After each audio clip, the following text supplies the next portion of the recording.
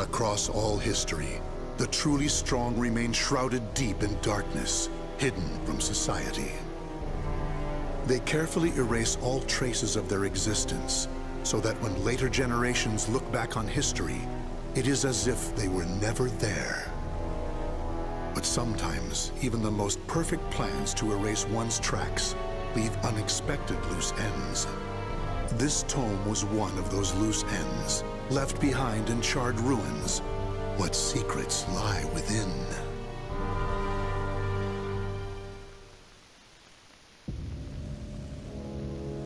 Zasalamel created me. A banal way to begin a tome, but writing down one's own history in a book is strange enough to begin with. I began writing this as an indulgent pastime, so I may as well enjoy myself. Now, about the cursed sword known as Soul Edge. I intend to record its secrets in this very tome. However, I must exercise caution. A fitting end awaits all who seek the cursed sword. Some may laugh and call this an exaggeration. Should anyone who has held that sword ever read this tome, though, I'm certain they'll agree with me. The origin of Soul Edge is a mystery. Legend says it was once an ordinary sword, void of any power. But after fighting on countless battlefields, it gathered a great deal of negative power, until a curse fell upon it. That much is true. All who took Soul Edge in their hands became slaves to the blade, murdering until they bled their last drop of blood. That is why so few know of it, despite its appearances time and time again throughout history. Until, that is, an age-long past, when there appeared a man with a mind powerful enough to resist the sword's control. He was known as the Hero King.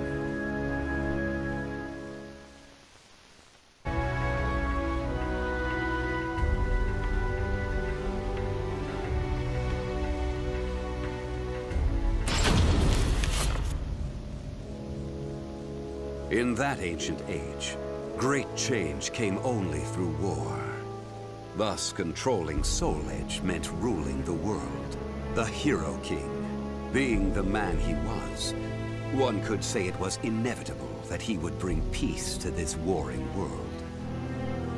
I won't record the Hero King's name here. Someday I may decide the time is right to reveal it, but that time isn't now. It is said the Hero King lost Soul Edge due to his jealous son. After the Hero King killed his son, the spirit sword Soul Calibur was born from the remnants of the cursed sword. Indeed, the cursed sword and the spirit sword both come from the very same steel. While the name Soul Edge is known to a select few, the name Soul Calibur is known to almost no one. There is a reason the Spirit Sword was never revealed to the world. Some say the Hero King created the Spirit Sword, but the truth is that the Hero King risked his life and failed. Those who would carry on the dead king's wish and perfect Soul Calibur were to come later. They were known as the Guardians of the Spirit Sword. Like a thief in the night, they took the Spirit Sword and withdrew into the dark recesses of history. They told others of the Hero King's Spirit Sword, and that they were going into hiding to both prevent Soul Calibur from being used for evil, and to prepare for the threat of Soul Edge.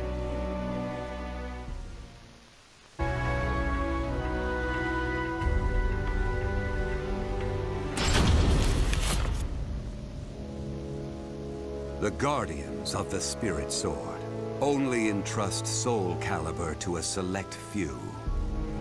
One recent example was a king from medieval Europe.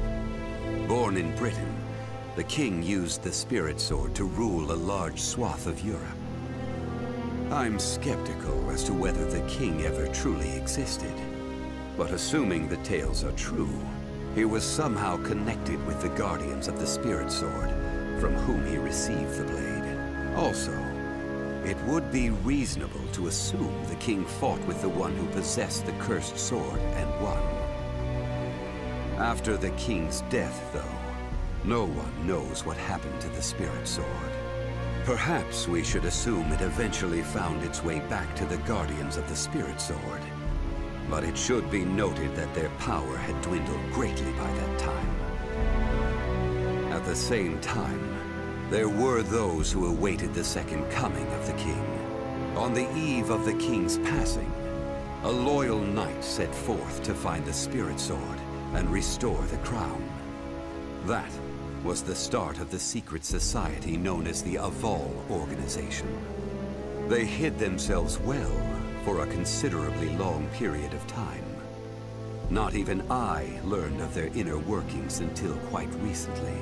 Sworn to the late king, the Aval Organization sought the Spirit Sword and secretly assassinated all whom they deemed outsiders, those who were aligned with the cursed sword or did harm to humankind. A deeper look, however, reveals there was some unrest hidden below the organization's seemingly unshakable exterior.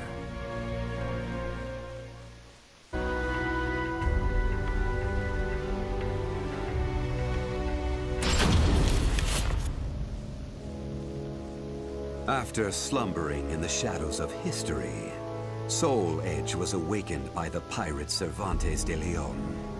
Cervantes attacked the ship of one who had won Soul Edge at an auction. He stole the cursed sword and became its puppet.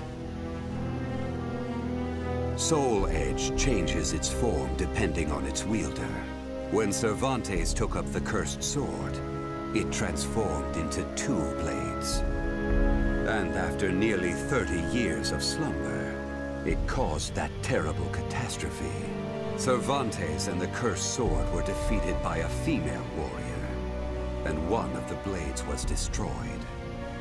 Shattering without coming in contact with the Spirit Sword was a first for Soul Edge. Immediately afterwards, the evil seed occurred. The evil within Soul Edge was unleashed upon the entire world. Why did the evil seed occur?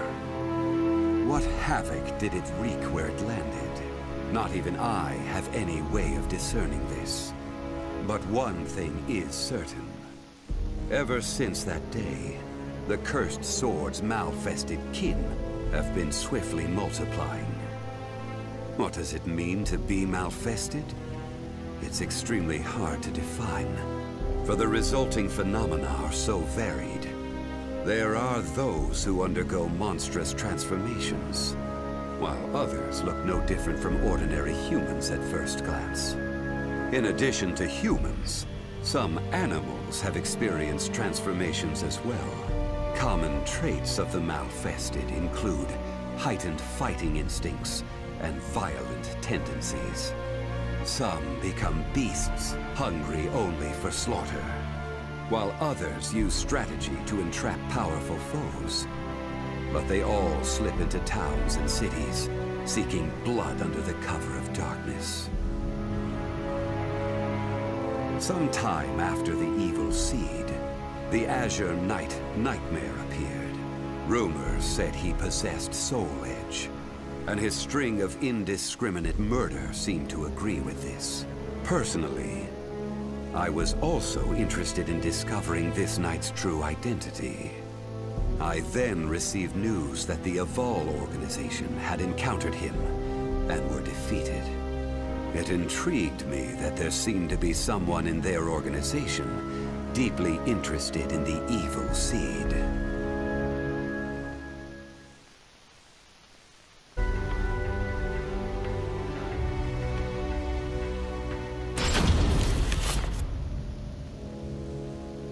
While Soul Edge has appeared constantly throughout history, Soul Calibur's whereabouts are still shrouded in mystery.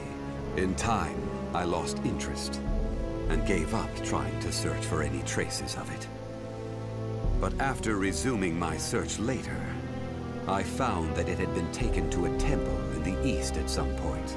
With it were taken a staff able to absorb all manner of energy, and a mirror capable of purifying evil. These sacred treasures were used to create Soul Calibur and amplify its power.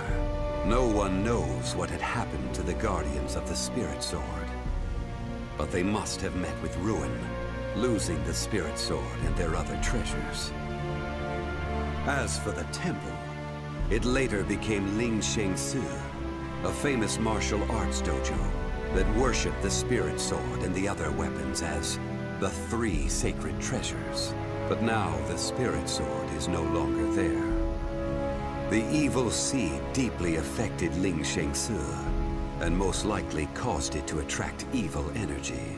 Its martial arts students were soon overcome by madness and battle lust, and ended up killing each other. The temple fell in a single night. Therefore, no one knows what happened to the Spirit Sword. Only one student of Ling Sheng Su survived. While the survivor didn't possess Soul Calibur, there was clearly merit in looking into him. What powers did he possess? What could he accomplish? I was deeply intrigued.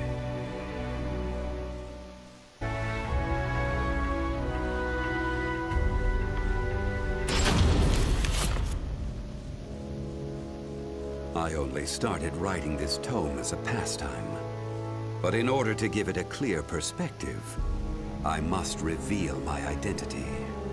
I was once one of the Guardians of the Spirit Sword.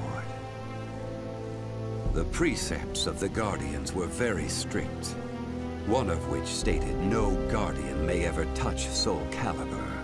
But in my younger days, I failed to properly suppress my urges. When the others discovered my designs, they broke my arms and banished me. Amid my despair, I searched for a way to survive. What I discovered was the art of reincarnation. After a long period of training, I mastered the secrets contained within this lost wisdom. I reincarnated myself over and over again, and became an entity that could transcend generations. At first, I didn't realize the price I would have to pay for eternal life. For every time I reincarnated, I experienced the pain of death. It felt like my soul was being crushed. It is hard to put such pain and suffering in words.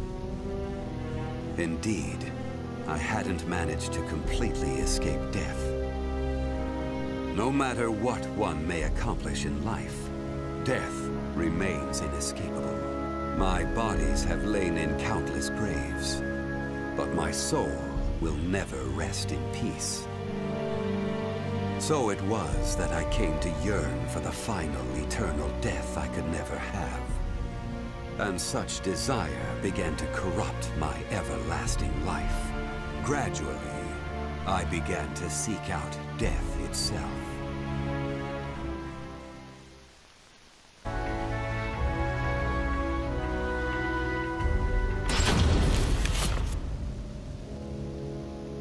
That was 1,000 years ago. My desire for death was at its peak. That longing for true death led me to even take hold of Soul Edge. Wisdom, power, battle lust.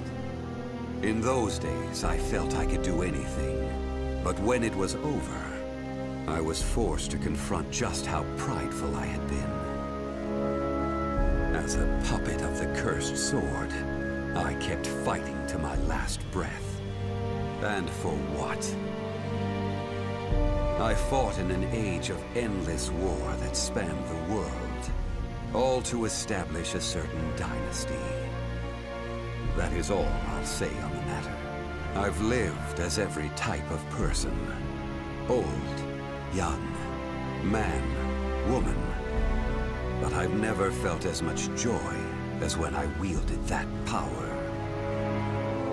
However, not even the cursed sword could free me from the chains of samsara. And so I died, and was born again into this world.